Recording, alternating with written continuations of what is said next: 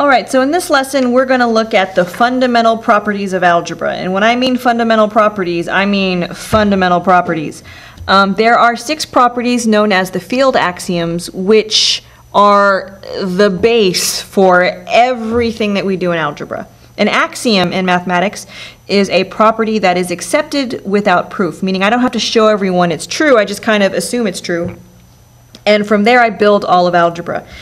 And these, for algebra, the fundamental properties that make algebra work are called field axioms. Now a field is a mathematical construct that is a set of objects and 2 operations defined on that set. And these are, in order for something to be a field, these 6 fundamental properties have to be true. Now, the first 3 I'm just going to kind of glaze over because we really don't need these in Algebra 1. One is called closure, and all closure says is that the operations work in that set and completely within that set. So if I add a real number to another real number, I get a real number as a result. Or if I multiply 2 real numbers, I'm going to get a real number as a result. And that's what closure is. So my answer is not a set outside. So for example, natural numbers and division are not closed, because if I take 2 natural numbers like 1 and 5 and I divide them, 1 divided by 5 is 0.2, and 0.2 is not a natural number. So it's not an answer inside that set, so it's not closed. And that's all I'm going to say for closure for Algebra 1. If you want to learn more about closure, you'll learn about that in Algebra 2. All right, second thing is that inverses exist. And if you need to put one in a problem, you can put one in a problem. And the inverses are quite literally the opposites. Those are additive inverses, opposites. And reciprocals are the multiplicative inverses. And we're going to use those to solve, because sometimes I want to zero out a number on a side, or I want to turn something into a 1 by multiplying both sides by the reciprocal. And that's the field axiom that inverses exist. The opposites and the reciprocals. The third one, and you actually have used this one before, is the identity. And identities exist. And identities are things that keep things the same. So the additive identity, the identity for addition, is 0, because if I add 0 to anything, I get the same number. And the multiplicative identity is 1, because I multiply anything by 1, I get the same number. Now I say you've used this one before, and you totally have. So here's when you've used it. So let's say I have the fraction problem 1/2 plus 1/3, and you know you have to have common denominators, right? So you take 1/2 and you multiply it by 3/3, and you take 1/3 and you multiply it by 2/2. Well, hey, what's up with 3/3? Well, hey, that's 1. And 2/2, what's that? That's 1. So this is when you use the multiplicative identity. Now, we don't spend much more time on these right now. We're going to deal with inverses when we have equations to solve. So that's later. Right now, though, we're going to look at the 3 field axioms that do come up quite often. The super juggernaut field axioms, the ones we're going to use all of the time, the ones that you already use often in your head. And I'm going to put a little squiggle line to emphasize the importance of these field axioms. 4 is the associative. And there are 2 versions of the associative property. There's one of addition, and there's one of multiplication. Each of the operations can associate, which means that the grouping can change when I'm adding things.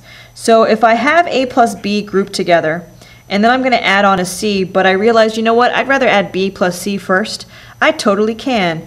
And the justification for that is the associative property. I assume in algebra that I can change the grouping when I'm just adding stuff together. So instead of having A and B grouped, I'm going to have B and C grouped together first. And notice it's of addition, not of subtraction. It's got to be all addition, okay?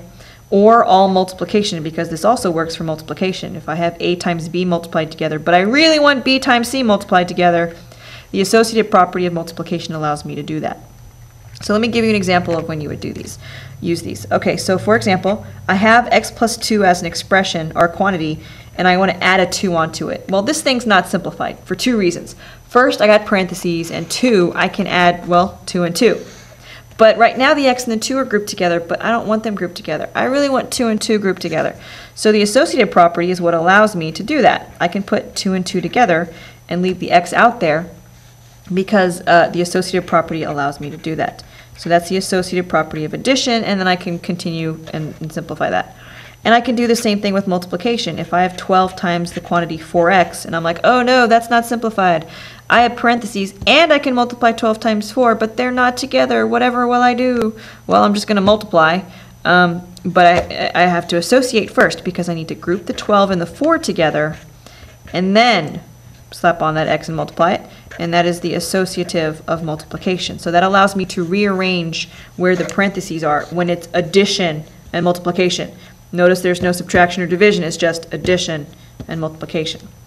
So that's the first one. This next one, though, you use all the time in your head whenever you rearrange numbers.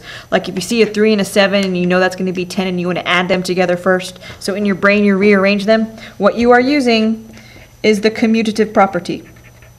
And I already mentioned this in class. There are two versions, the of addition, commutative of addition, or the commutative of multiplication.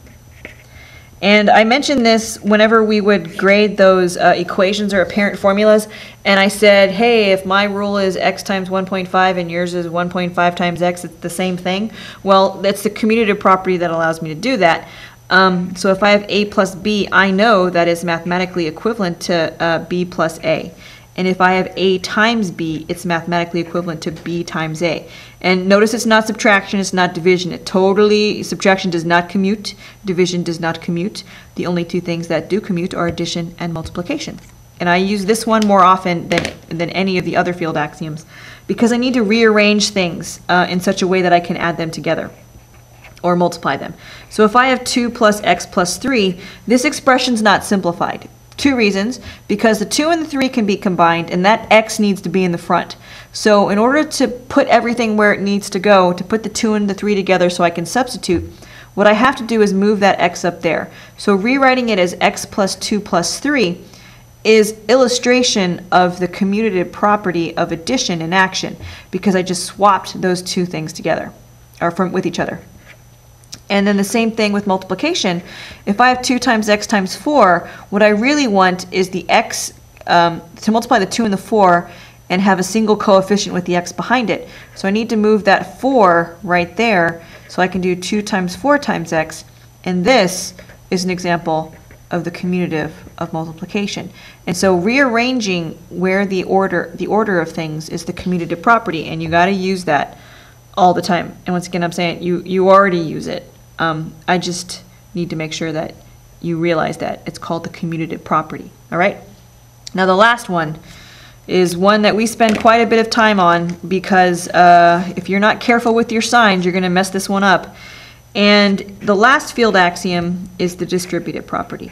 Now there aren't multiple versions of the distributive property because the distributive property combines the two operations that all the other properties had. If you noticed, every single one of these other field axioms, like you could be closed under addition or multiplication. You have the additive inverse, the multiplicative inverse. You have the additive identity, the multiplicative identity. You have the association of addition, you have the association of multiplication.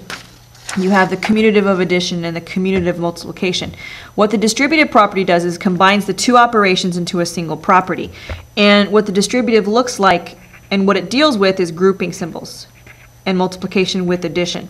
So if I have a times the quantity of b plus c, and I can't follow the order of operations and just combine b and c because they're, I don't know, maybe a b and a c, what I can do instead to get rid of the parentheses, which is the number one rule for simplified, is that I can multiply a times b and multiply a times c and add them together. And there's only one version of this property. It's a times the quantity b plus c, and it gives you ab plus ac.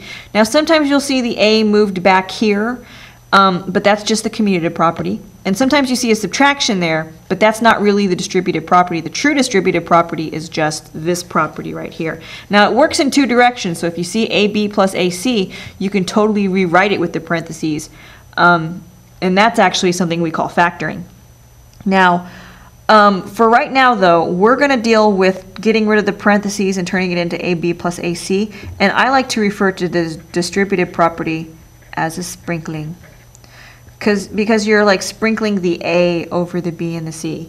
So let's see how this property works, just very basic level. Once again, we're going to have entire lessons dedicated to the distributive property and this other thing called combining like terms. And you're going to distribute so often that it's just going to be natural to how you do mathematics. All right, so let's see this property. Now, I can totally use the order of operations to simplify this. I can follow the GEMS or PEMDAS and do 4 plus 7 and get 11 and then multiply it by 3. But I can also distribute. I can say 3 times 4 plus 3 times 7.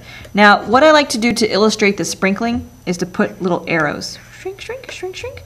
So I show you that it's 3 times 4 and 3 times 7, which gives you 12 plus 21, or the 33 that we already knew it was.